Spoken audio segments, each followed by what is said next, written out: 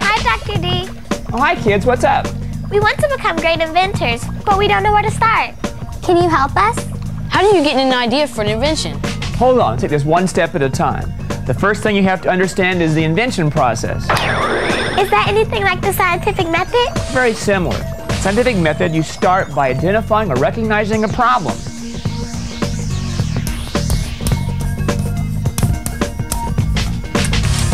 In the invention process, you begin by identifying a need or want. A list of things that annoy or frustrate you is a starting point. You might call this a bug list. I know lots of things that bug me, like my sister. Let's take an example that your bug is you're always losing your portable CD player. The next step in the invention process is to think of solutions to the need or want. That sounds a lot like the second step in the scientific method. An idea would be to paint the CD player a bright color so that you can see it easily. I like the idea to have it beep when you clap your hands. You're really getting into this now. Once an inventor has a list of possible solutions, the next step is to evaluate each one to decide which one to develop. Maybe we could choose the cheapest one. Or maybe we could choose the one that we can make by ourselves. Yes, once you have standards or criteria, it helps to be able to judge amongst the possible solutions. You can then do research to narrow it down. The next step is to make a model and test it. That's like testing the hypothesis. That's right. So if we use the bright color, we have to test it to find out which color worked best. I'll bet inventors alter and improve their models as they test it. Just like we have to modify our hypothesis if it doesn't match the data. You guys are really getting good at this.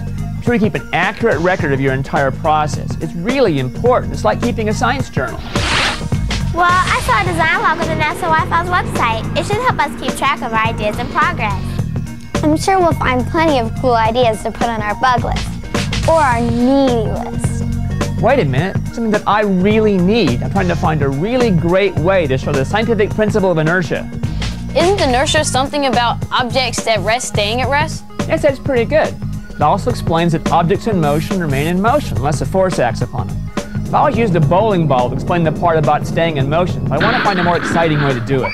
How can we help? Why don't you think of some possibilities and we'll talk about it later. Hey, I've got an idea for you. Why don't you check out the National Gallery of Young Inventors and see who was inducted into the Inventors Hall of Fame this year? Let's use your computer, Dr. D. Go right ahead. I read about someone named Lindsay Clement from Longview, Texas. She's being inducted into the National Gallery of Young Inventors. Let's contact her and ask her about her invention. Hi, you must be Lindsay Clement. We're the Treehouse Detectives, and we wanted to ask you about your invention. Sure. Exactly what does your invention do? This is a gumball machine. It helps pick up sweet gumballs in my backyard. How does it work? As you push the machine forward, these mesh wheels grab the gumballs and carry them around to the front, where they are collected in this basket. How did you come up with the idea for your invention?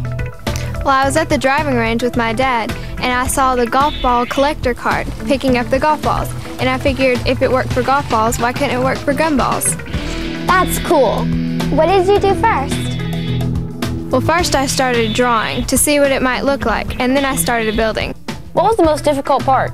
Probably finding something that would actually pick up the gumballs. I experimented with lots of different materials until I finally came up with wire mesh.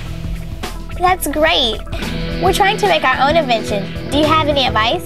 If you have anything that you think might solve a problem or help fix something, stick with it. Be willing to try new things if they don't work. And design and test your ideas. You really have nothing to lose. Especially when you end up being inducted into the National Gallery of Young Inventors. Maybe we'll be there one day. What an honor. Congratulations.